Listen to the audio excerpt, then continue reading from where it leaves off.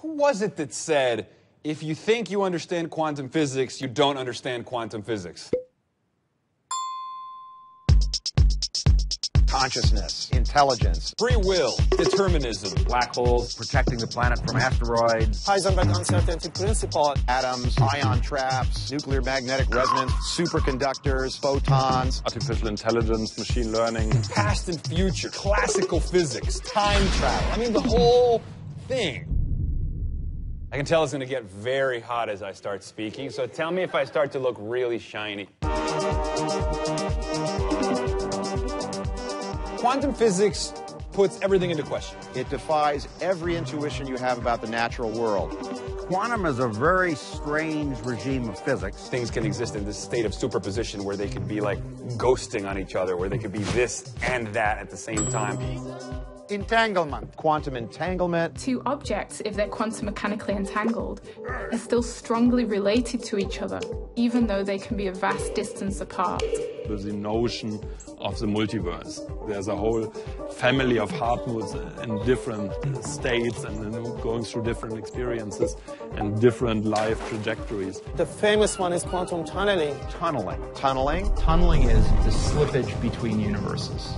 For a long time, people thought those effects only existed in the microscopic domain. Like atoms, electrons, photons. But really, it's the theory of our universe. So if you want to build a quantum computer, you want to incorporate those new phenomena into information processing. Maybe quantum computation is one of those instruments that's going to allow us to see quantum effects at the human scale. Google and NASA have teamed up to share one of the world's first commercial quantum computers. This machine, made by Canada's D-Wave, will be installed in a NASA research center in California.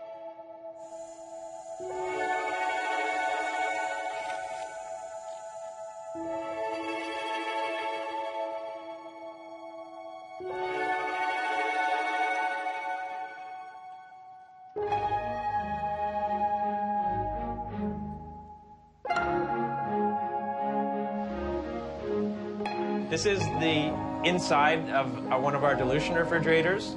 All of this infrastructure is to basically operate the chip at a temperature that's 2 orders of magnitude colder than interstellar space.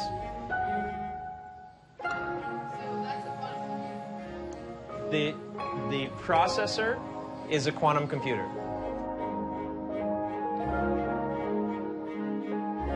But uses things called qubits, as well as being either 1 or a 0. A qubit can also be both at the same time, therefore bringing about a quantum leap in terms of power.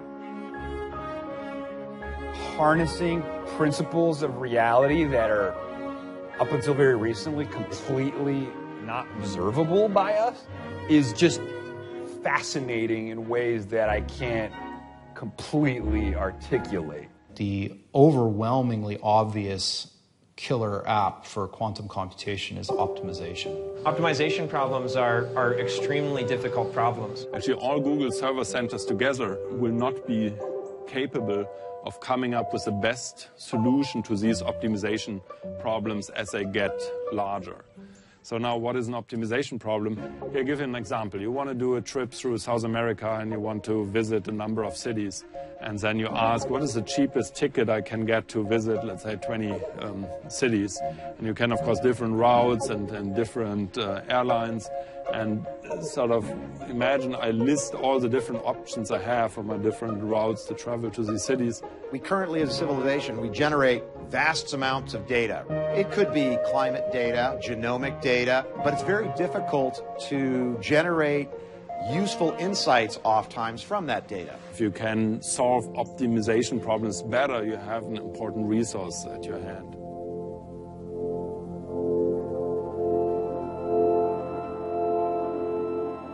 I think at least it teaches us that we shouldn't be naive about our world, that we shouldn't think about the world as a simple machine. It forces us to consider, more sophisticated notions of how the reality around us is actually shaped. I can't ask it how long I'll live or the meaning of life. Really, we don't know what the best questions are to ask that computer. That's exactly what we're trying to understand now. To me, the most important question is, are we alone? And I have a feeling that quantum computers, as they mature, are going to help us answer that question. This is, of course, a more long-term research endeavor, and there are still tremendous obstacles and big questions. Some of those will be addressed in D-Wave, some will be addressed at NASA, and some at Google. I wasn't sure I would be able to experiment with a quantum computational device in my lifetime, and now I'm confident that I will be able to. How amazing it is that we, with our monkey heritage and monkey brains and monkey fingers, have somehow lucked into a brain that allows us to ask legitimate questions about the nature of physical reality. That's so cool. It's that human risk to go forth into that unknown frontier. Whether it's space exploration or quantum exploration, we do it because we must. We do it because that's what it means to be human.